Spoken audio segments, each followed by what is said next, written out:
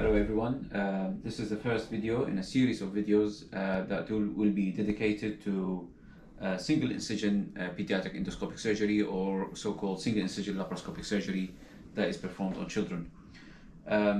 In this first video I'm going to be talking about two most commonly used ports that is utilized for this type of surgery. As you know, or you're probably just new to this, this type of surgery is usually done through a single incision in the umbilicus, through which we place multiple ports. I'm here going to be describing two commonly used ports. The first one is the GelPort, and usually it comes in like this. Can you zoom in on that, please? So it comes in like this. I mean, these two devices have been used before and then cleaned. However, I'm going to use these for demonstration. The GelPort comes in. This is the first part. Usually comes in wrapped in like that. You have to unwrap it, and then there will be the soft ring. That's the green ring, and this bit will sit inside the abdomen. And then the hard ring, that's the white ring, and that sits on the outside. And the way you apply this, you just simply fold this like that, and then using your incision, imagining that this is your incision, which actually your incision in a child would normally be much smaller than this. But imagining this is the incision, you just slot in like this. And then the ring on the inside will open up. Can you show the ring on the inside? And then to create a seal, you've got this silicone membrane in between the internal and external ring. You just fold this in, and you keep folding it.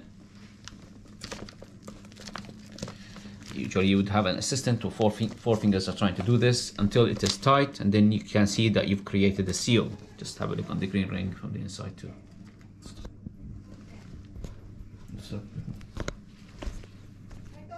Yes, still recording.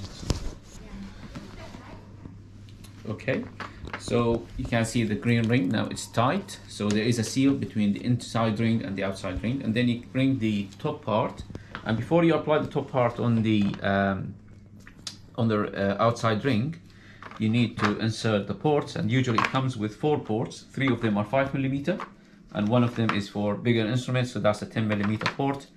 And the way you apply this, you just mount the port on the trocar, and you literally pierce through this gel membrane of the top part.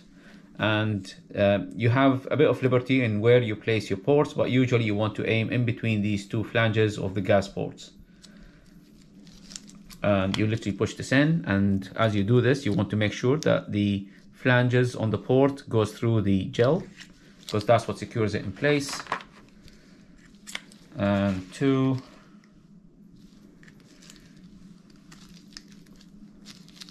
Again, you want to make sure that the gel goes through. And 3. You can actually use 4 if need be, but most of the time you probably will be using 3 ports. And then the way you apply this on top of the ring, you've got this little latch with a lip. So this lip will go behind the white ring, as you see. And then you push this in, and you use the latch to secure it in place. And now you've got the seal. You could connect the gas obviously to one of the gas ports.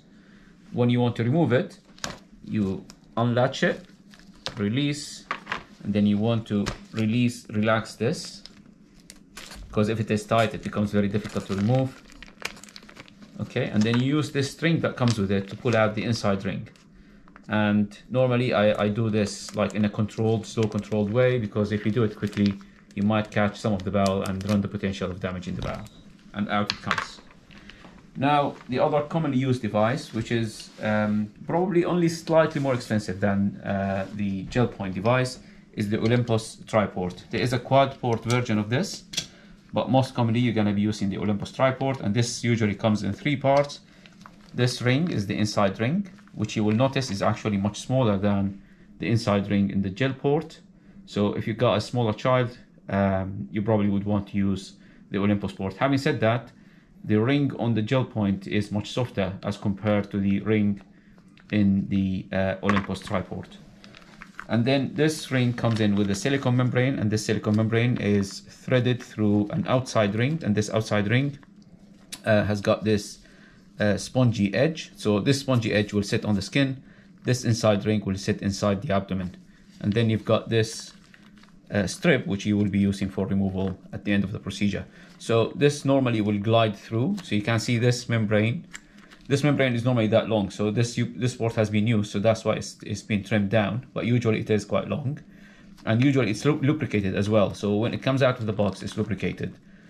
So you can actually literally glide this through. And the way you use it, you've got this introducer, and that comes with a pusher.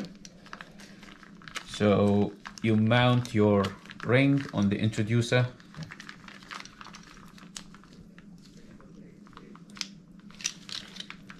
Just push it in and secure it.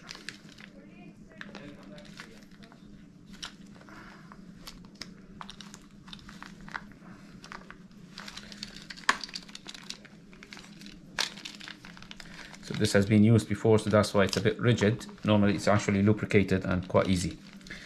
Okay, so until that goes in, and then this has got a blunt edge, so you push this blunt edge inside the abdomen, and once it is inside the abdomen, you deploy the inside ring using the pusher. So this way the inside ring is now deployed. You can see it, it's sealed against the abdomen, and to create the seal, you just glide the outside ring along the membrane until it is tight enough. And then what you do, you fold this in, so you invert it, and you get the outside piece, and that takes with a little bit of force, and that secures it in place.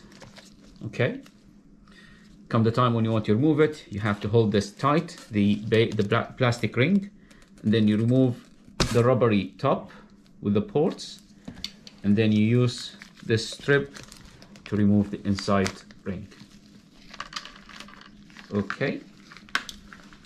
The other thing I want to say, if you compare the outside part of these two ports, you can see that there is a lot of more freedom of movement in the GelPort, as compared to the Olympus. In addition to this gel is actually much softer than this material.